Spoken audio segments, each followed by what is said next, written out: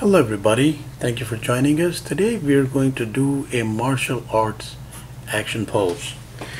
And this is a pose in which there is foreshortening and there's some perspective involved. So we're going to grab starting with yours truly, we're going to grab a pencil, put down a framework.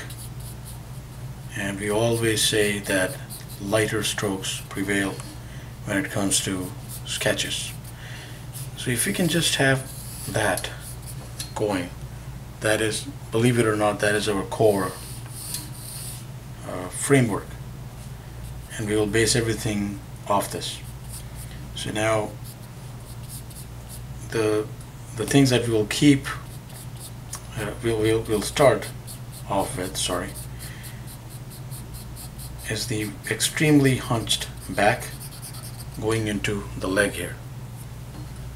This is the lower part of the body, and that is the shoulder set, and everything else right here is very, very crunched. So abs, chest, somewhere around there probably, and it'll change as we go and make changes. So one leg, and of course the second leg right around here, but it would be okay to have the curvature going like that or like this, or we can just do that for now. Put in a nice big knee,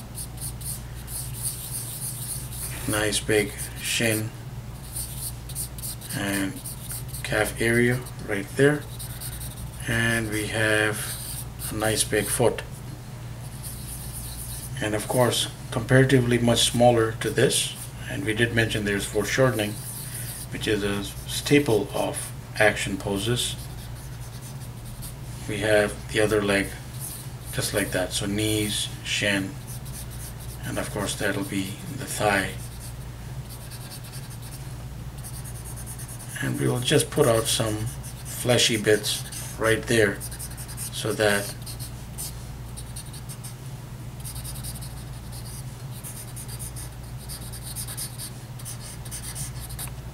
the core things are out of the way.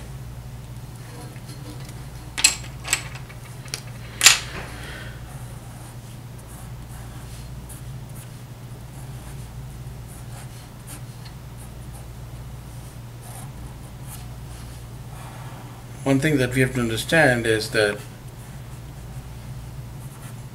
martial arts now is not just a discipline, like it is more of a mixed bag when it comes to a person adopting postures, and we cannot speak for everybody, but it is quite popularly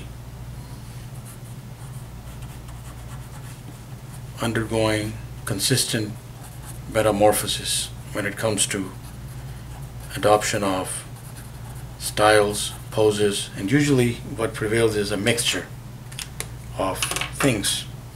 So that is the lower body right there, and what we can do is with the upper body there's a few different things. So right here, let's say that we were to place the features outright, so like show the features. So that would be the chest, delt, and let's say that this person is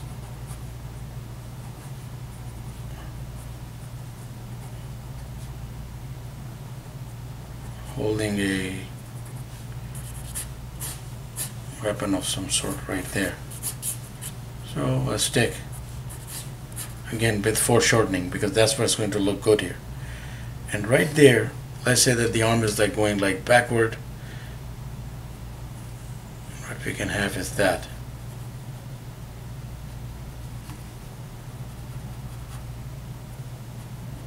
And have that arm going outward again, but everything will be smaller compared to this. And in that case, of course, the person is, let's say, looking with the head hunched, not like outright, it's not an instinctive thing. It's not natural even. So we'll increase that pack actually because the proportions are a little too wild there. And that's one pose. So a character like Nightwing could probably really benefit from this kind of pose where he holds like two sticks, or even a character like Daredevil would really benefit from this pose. But it could also be used for other illustrations. And then right here with this, if we really need to drastically change this, so let's cap off the back right here and bring everything inward. So there's the delt now moving in, and we have, let's say, hand, fingers right there, and there's the arm, and there is that stick. Again, let's show it with a foreshortening sort of method, but not that much. So to make that one a little bit clear, so we'll just make this one apparent, because personally this looks like really over and above the other pose that we had going, and it has some like an additional kick in it. So if you see here, although that is also okay, but it's very generic. But this one here, when we have the arm going here, we leave the head right there, and if we could still utilize that other hand and have him still holding that other object like this, or that hand can be tucked in or not visible. It's not necessary that that has to come into play, but there's one more thing that we could do with this, and that is, many artists do not try this because it makes the picture a little more convoluted, but if it suits the illustration, we pull the other hand back all the way like this,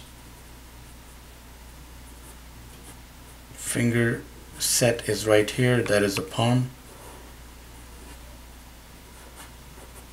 and everybody has seen this, but again, it's a very uncommon pose to tap into, and we could have that hand holding the other object like this, and it will still be dynamic. So it will just come down to the coloring, the crosshatch of how we want to put out the features to make them more separated. But that black lining right there shows our core framework and the preferred way to go about it. So the eyes, the nose, and the mouth are they're right down the center, and it should work. So please do try it out. It is essential action pose practice. Thank you for watching. Please subscribe and keep in touch. Have yourself a wonderful day.